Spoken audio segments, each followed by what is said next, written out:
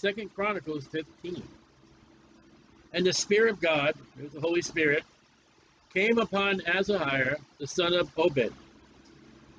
And he went out to meet Asa, right after the battle with the Ethiopians, verse 14, and said unto him, Hear ye me, Asa, and all Judah, and Benjamin. So directed the three, the king and the people, Judah and Benjamin. The Lord is with you.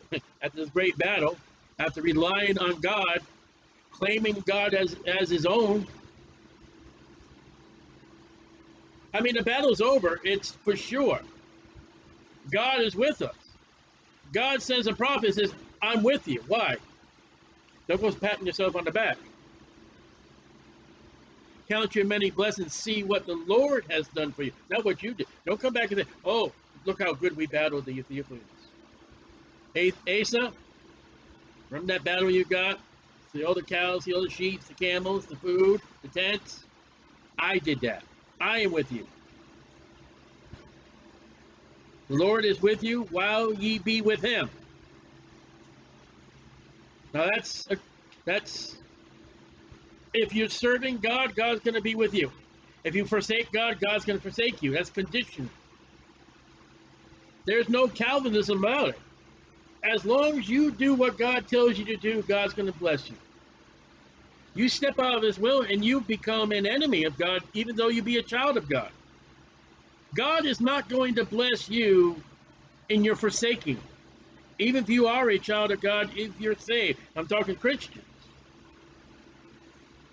God cannot bless rebellion. And if, conditional, ye seek him, and that's exactly what Asa did, chapter 14. He will be found of you. But if ye forsake him, he will forsake you. That's a warning. So don't go about thinking, oh, I'm saved, I'm a Christian, I'm going to go out and live any rebellious life, and God's going to bless me. Absolutely not. Hebrews 12 or 13, I forget which chapter, says, as a father chastises his son, so will God chastise us, his sons. God's not going to let us get away with evil. Now, for a long season, Israel had been without the true God. Judges, all the periods, wilderness. I mean, God's with them, but the people weren't with God. And without a teaching priest. And without law. Now, Solomon built that temple. The fact is that, okay, built the temple, they're not doing what they're supposed to be doing, but look, it says Israel. It doesn't say Judah and Benjamin, verse 2. When Jeroboam split the nation, he told the Levites, get out of here.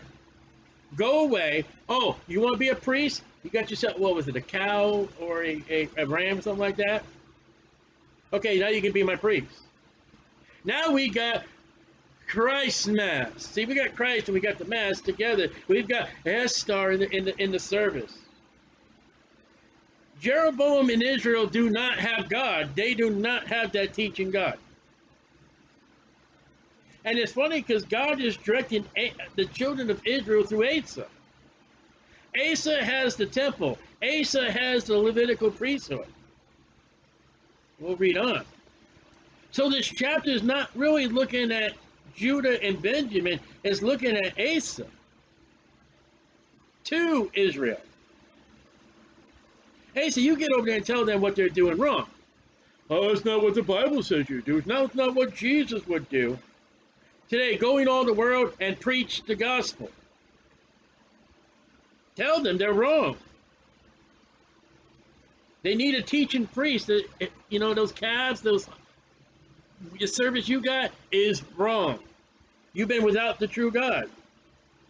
But when they, in their trouble, did turn unto the Lord God of Israel and sought him, he was found of them. That is throughout the book of Judges. But when they, in their trouble, did turn unto the Lord God of Israel and sought him, he was found of them. Again, that's Judges.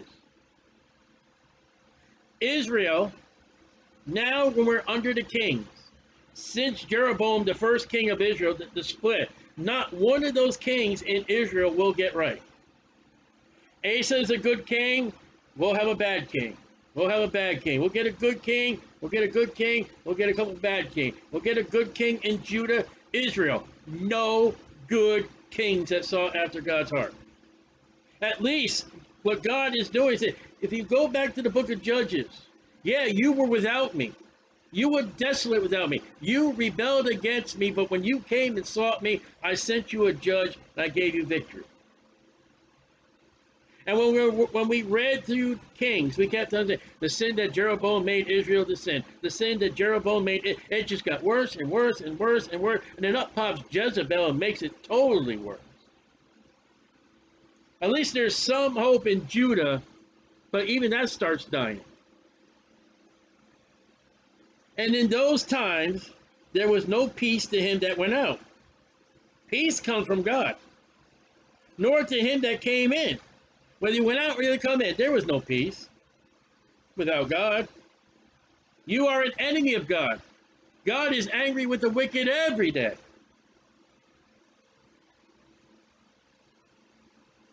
That's why alcohol is such a big sell. That's why illegal and over-the-counter drugs and prescription drugs are such a great sell. That's why tobacco is such a great sell, because it gives you temporary peace away from your rebellion against God. And if you were the Holy Spirit, verse 1, what is one of the fruit of the Spirit that you get is love, joy, peace. Now, that's not going to stop your troubles. But as we read in Psalms as a family today, I will deliver you out of your trouble. I'm not going to stop you from your troubles. You're not going to have a life with no troubles, but I'll get you through the troubles. So those times there was no peace in him that went out or that went in, but great vexations were upon all the inhabitants of the country. And nation was destroyed of nation, Gentile, and city of city.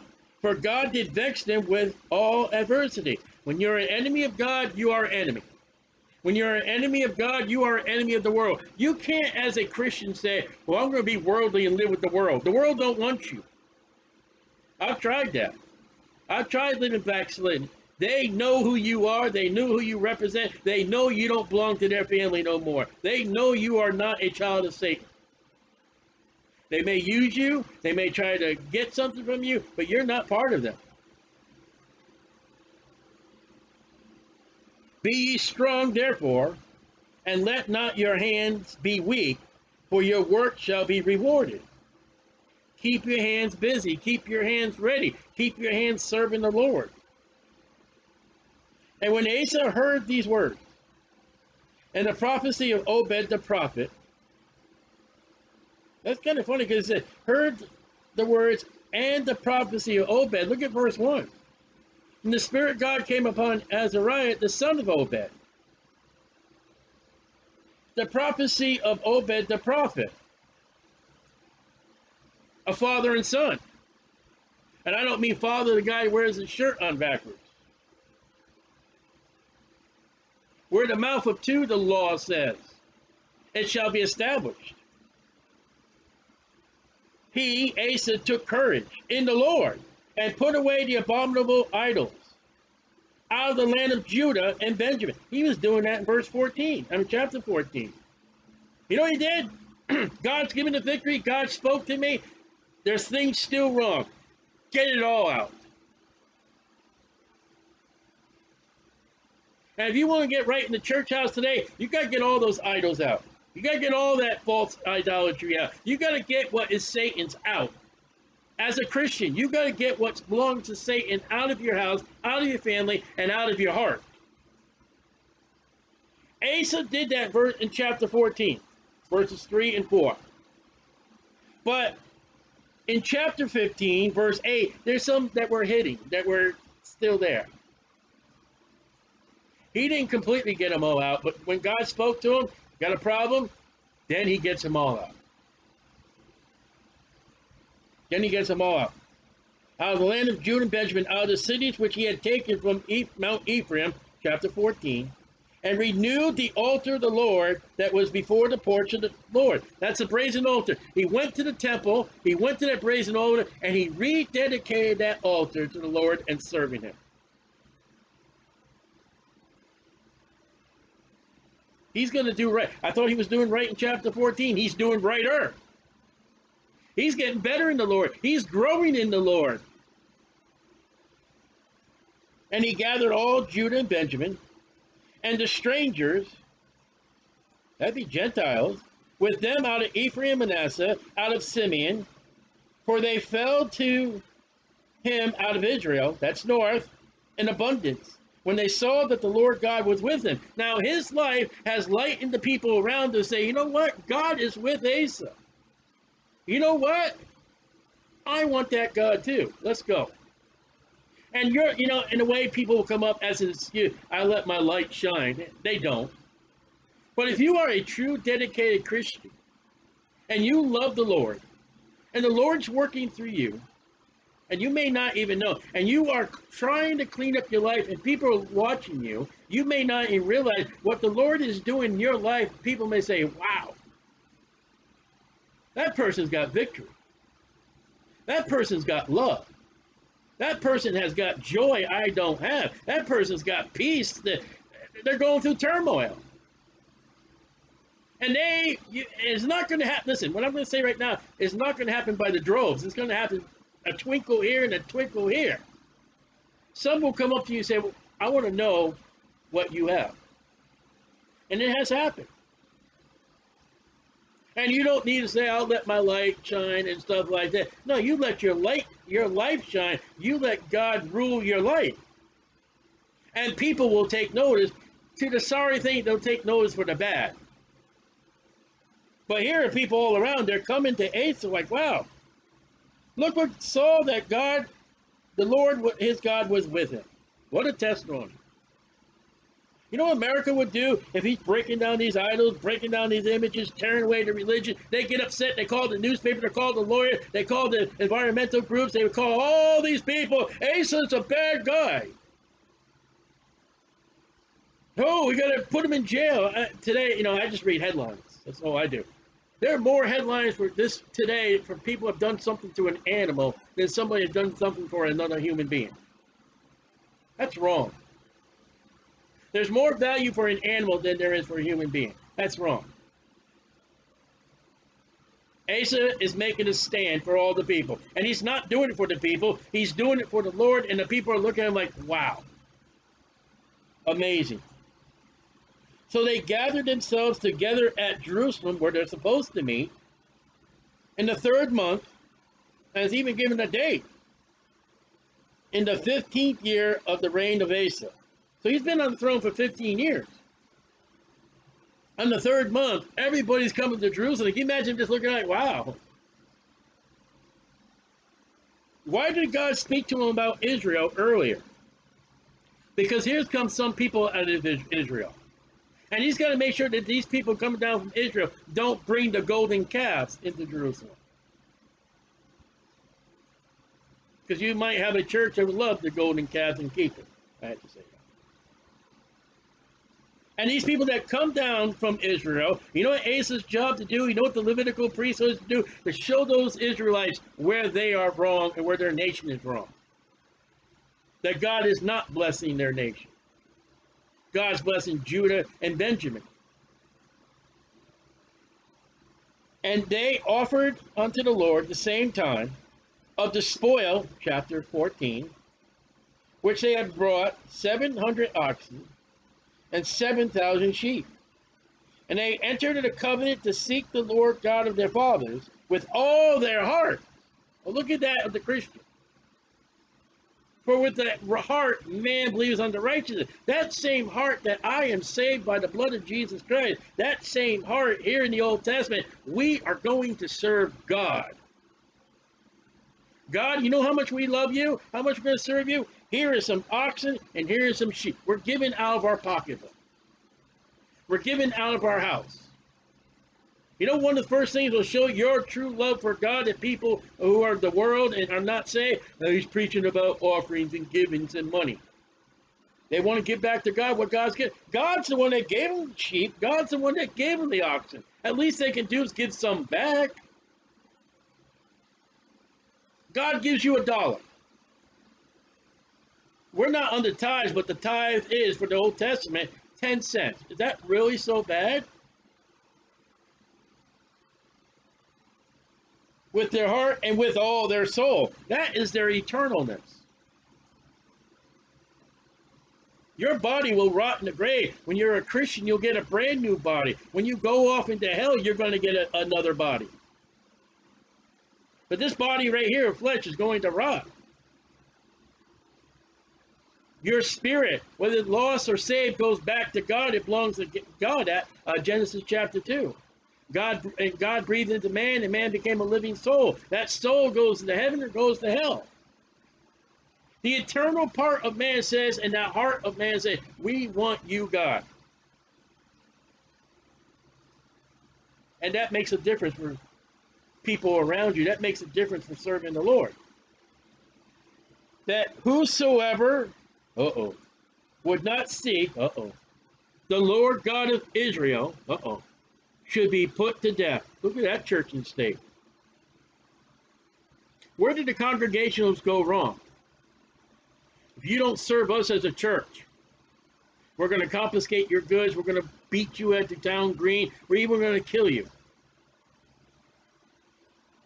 You see, when the Congregational read the Lord God of Israel, do you know what Massachusetts was? It was the New Israel. Look it up, the New Covenant. God was all finished with Israel, so we Gentiles, we are the new Israel. We get all the blessings of Israel. We have the right to confiscate lands in the name of Jesus Christ. We have the right to conquer lands like the Catholic Church claims to be the Israel of God. That's a lie. That's a phony religion. That's falsehood.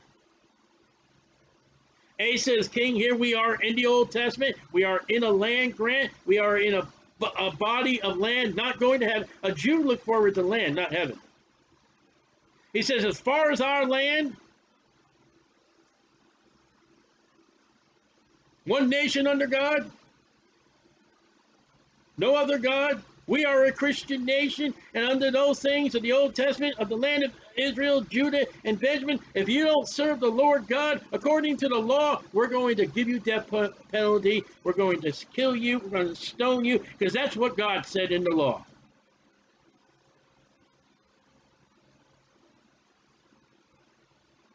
Asa wanted you to serve God, or he wanted you gone. And if they don't want to serve God and they don't want to lose their lives, what would they do? They would leave. They would evacuate themselves, leaving a nation purely to serve God. Whether small or great, whether man or woman, he don't care. Whether you're a light-colored Jew or a dark-colored Jew, I don't care. You're going to serve God. Our Constitution forbids our nation to say we're going to serve one God and one God only. Are you a Christian? You're upset that Muslims being taught in the public school system? Do you not like the Muslims being taught in the public school system? Thank your Constitution. Are you happy that the sodomites are running around, that we now have a national sodomite month now of all the cities and the rainbow colors? Are you happy with that? Thank your Constitution. Your Constitution gives them the right. Oh, you want the Constitution just for your purpose, not for theirs. You have the right to preach on the street the gospel, which we do in the Constitution, but you don't want the sinners to have their rights to preach the same thing. As far as that Satan 666 idol statue, they put some, I don't know where it is, I don't care. But you know what I say to that? If I have a right to put the Ten Commandments statue up, they have a right to put their God up. You know what Elijah said? If our God be God, let him be God. If your God be God, let him be God. We had one time, we were in a public street ministry, and the people came out, they had their own signs against God. The police officers came up to me, they know I was in charge. They said, what would you want us to do with them? I said, they have perfectly good right to be there. The only one thing I asked, officer, I asked for peace. They have the right to say what they want to say. I have the right to say what I want to say. We give each other equal time. That's all I ask. That's all I ask. What's wrong with that? But the Constitution says they can be there too.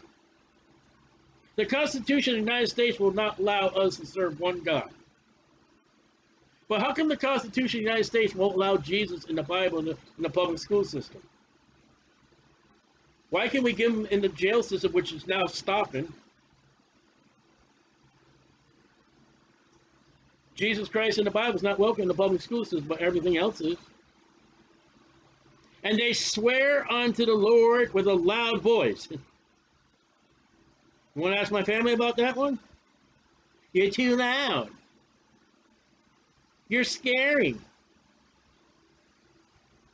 The people with a loud voice say, Lord, we're going to serve you. Here's our cows. Here's our oxen. And with shoutings. And with trumpets. And with cornets. How's that? They wanted God to hear him. Not like God's hard of healing. Maybe they wanted all the people to hear him too. Maybe they wanted all the people to hear we love the Lord and we're not ashamed. I am not ashamed of the gospel of Christ. How do you know? Believe on the Lord Jesus Christ and thou shalt be saved. Why don't you shut up? No, Jesus saves. That's not what the Bible, that's not in the Bible. Jesus wouldn't do that. You don't read your Bible. Believe on the Lord Jesus Christ. I'm not ashamed. No one signs me up. No one provokes me to do it. I want to do it. Lift up your voice like a trumpet, Isaiah says, and declare the sins of the people. And Judah rejoiced at the oath, and they had sworn with all their heart, and sought him with their whole desire. And he was found of them. And the Lord gave them rest round about. Did you remember chapter 14? Rest, rest, peace, peace, rest, rest. We're going to serve you, God. We're going to give you it all. Thank you for the battle. Thank you for the win. Thank you for the spoil. You're the God of all gods. And we got more peace.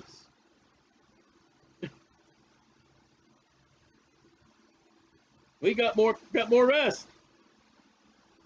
Why are they resting round about? Because they rested in God. That rest applies two ways. I'm at ease and you're my support. Watch this. And also concerning Micaiah, the mother of Asa. Oh, how sweet. The king. Make sure you know who he is. He's the king. She wasn't the king. He is the king. He removed her from being queen. Yo, mom, get out. Why? Because she had made an idol in a grove. Now, that's not a kick to the Catholic religion. I don't know. There's Mama. There's her idol, and there's her trees around her. And the king, her son of the nation, said, Mom, get out of here. We don't want Mary. We don't want your grove. We don't want your statue. We want God. Quote that to your Catholic friend. Because every Catholic church has got Mary, and she's got her book of trees. Today in the Baptist church, you got your trees and you got the man in the pulpit. Some of them are women. Why do you need artificial trees in the church? I always wondered that. So there it is. He told his mom to go. She made an idol in the grove. Watch this. And Asa cut down her idol and stamped it and burnt it at the brook Kidron. Man, he got to get rid of this. Now, do you think Asa made a great big stink in his family that day? Did you hear what he did to Auntie, whatever her name is? It's like a Gideon did. What? It's like a Gideon did. Like Gideon did. And Moses, when he found that golden calf. Well, how dare my brother Asa treat mom like that? And you know what you're going to happen when you serve the Lord correctly? And you're going to despise your family? And you don't mean to. You're just going to serve the Lord. You're going to say, I'm going to do right. All they that live godly in Christ Jesus shall suffer persecution. But the high places were not taken away out of Israel. That's a bold statement. Let's go back over to chapter 14, verse 5. And he took away out of the cities of Judah the high places and the images. Oh, wait a minute. But it says here, but the high places were not taken out of Israel. That's north. You know, that shows you Israel was not his kingdom. He did not go where he did not belong and destroy things. You have no right to go next door to your neighbor who's got Mary on the half shell. You have no right to go to your neighbors and break that idol. That's not your property. You have no right to go into a church and destroy the church, burn it down, or go whatever you have no right. That's not your territory. Now, if somebody would put out in front of my house as a joke a Mary in the half shell, I would go to town because it was put on my property. But if it's across the street, if every house around my house had Marys or statues or Buddhas with a big belly button and stuff like that, I am not to touch or destroy them or do any harm to them. Now, if my neighbors wake up in the morning, they're all holding gospel tracts, that might be me. If the Buddha has a pencil sticking out of his belly button, that may be me. That's not going to do harm to the statue. But I'm not to do anything harm to anything that's not my property, even though God's against it. Asa is in charge of Jerusalem. He's in charge of Judah. He's in charge of Benjamin. He's not in charge of Israel. Don't you think by what we read so far, if he had charge of Israel, don't you think those golden calves would have been stomped, burnt in the thing of Moses? And he didn't. So if you go do damage to something that's not yours, in the name of Jesus Christ, you are at odds in the Bible. The high places were not taken away out of Israel. Nevertheless, the heart of Asa was perfect all his days. See, he's still right with God. Israel's got a problem. Not Judah, not Benjamin, not Asa, not Jerusalem. His mom may have a problem, but he don't. And he brought into the house of God the things that his father had dedicated, and that he himself had dedicated, silver and gold and vessels. And there was no more war unto the fifth and 30th year of the reign of Asa. So, at the 35th year of his reign, there's another war we're going to be reading about. Right now, he's cleaning house. He's cleaning his house.